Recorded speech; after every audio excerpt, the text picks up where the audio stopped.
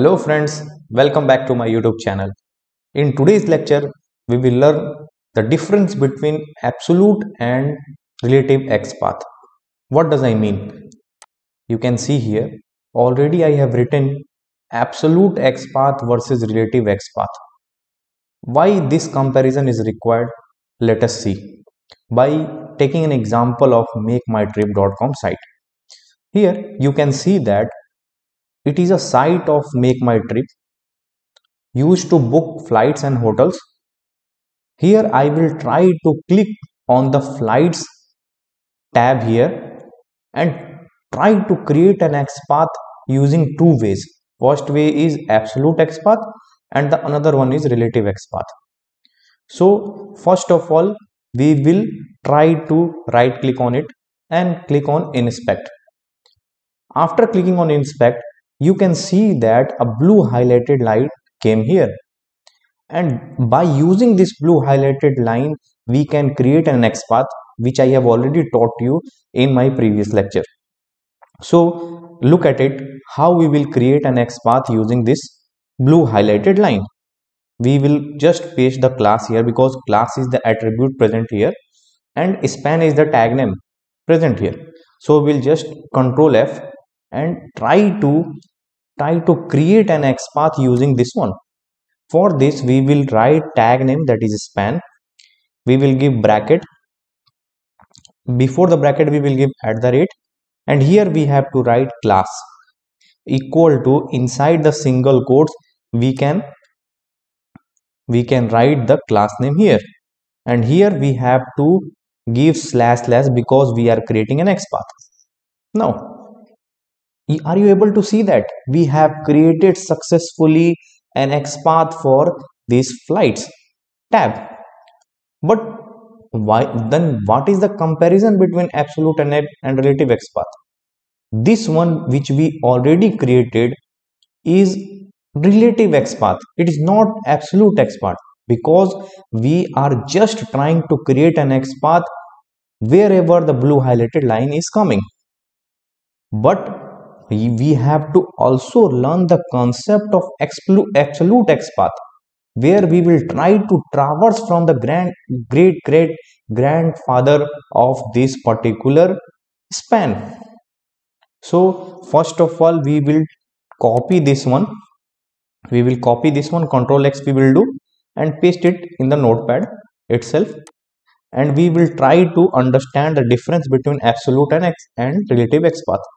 Here you can see that I have already written here XPath is traversing from parent node to the required node, and here you can see that we want to traverse up to this span class.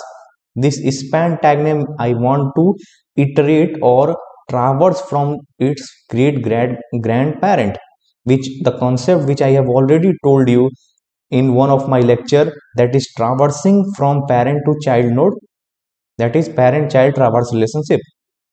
So if we try to compare it, we would get to know that this one is the relative XPath. But to get the absolute XPath, we have to traverse from its parent node up to this particular node. So we will try to create an XPath using this parent node concept. Here, just try to get the great grandfather of this one.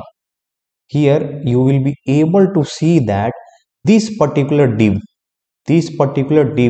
we can create it as the great grandfather, because here ID is present and it is seem to be unique. So we will try to create a great grandfather from this particular point. So we will just try to copy this one. We will copy this ID and try to create the great grandfather first. Just we will write a div, which I have already told you.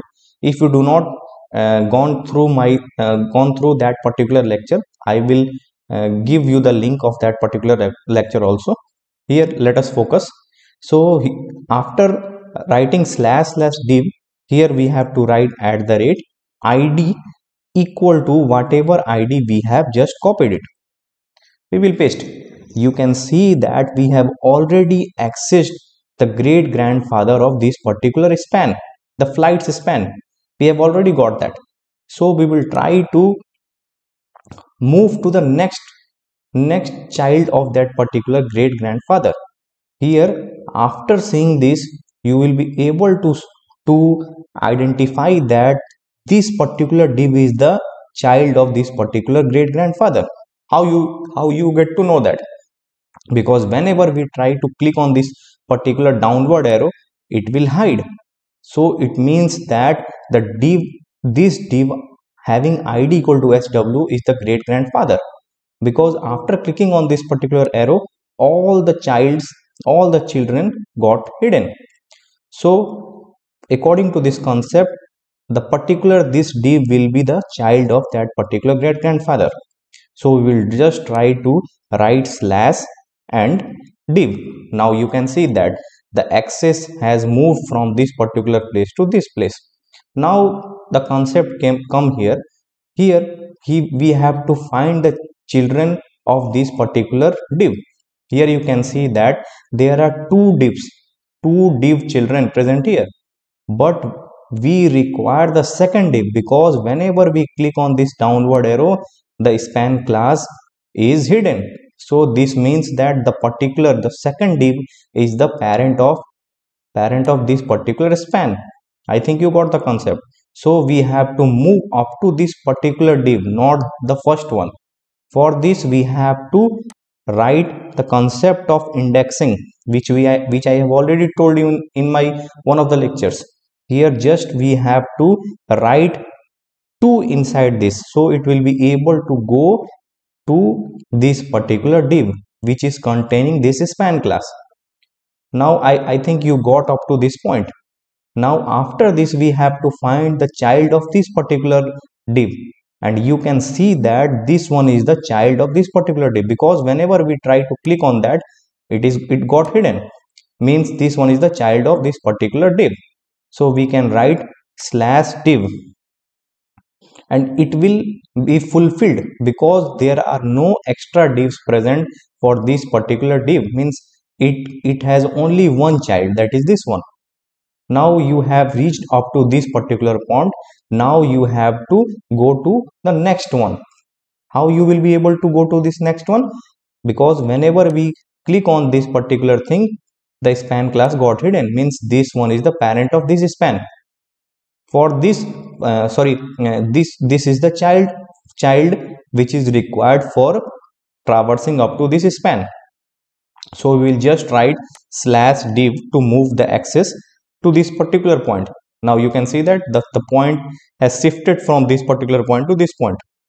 Now you have to focus, because here span and nav, there are two children of this particular div. So you have to go to this nav, because this nav is containing the span class, because whenever I am clicking on downward arrow, you can see that a span class is got hidden. So we have to traverse to nav. Now we will write slash nav, and we can go up to the nav, and again we have to find the child of this nav, and you can clearly see that there is only one child present here, that is ul. So we will just write slash ul here. Now we have reached up to this particular point. Now the tricky part comes here. Here you can see that inside this ul there are many children present here, that is this one li. You can focus on that ul is containing this much of li present here. I think after writing the li slash li, you will get to know that there are 10 children present for this particular ul.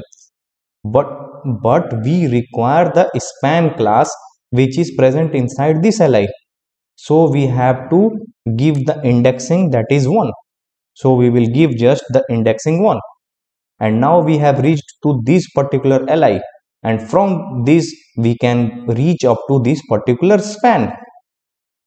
This one we can reach up to, that is this one. You can see, because it is containing span class equal to this one. I think you got the concept. So after traversing up to the li portion, now we will try to go to its child, that is a, which is present as a. So we will just write a. and you can reach up to this A. Now you will be able to get this particular span. For this you just required to give slash span. After giving slash span, you got to know that there are two children, and already you know that inside this particular A there are two span present here. You can see that you require this particular span because it is containing the text flights, so you have to give the indexing 2 to reach up to this flight. So we will just write here as 2. I think you got the concept how to traverse from the parent great grandparent up to the particular point using the concept of absolute xpath. This is the concept of absolute xpath. We will just try to copy this one. Control C we will do and paste it here, because we will use the concept of this absolute xpath to iterate, to automate, and now we have already got the absolute xpath, which we already got using the concept of relative xpath, this one. But then the one question might come to your mind, that why is it required to create an absolute xpath when we have already got the relative xpath? As I have already told you in my previous lectures, that if this class is not unique, means now this particular thing, I think you will be able to identify it. One second, I will tell you.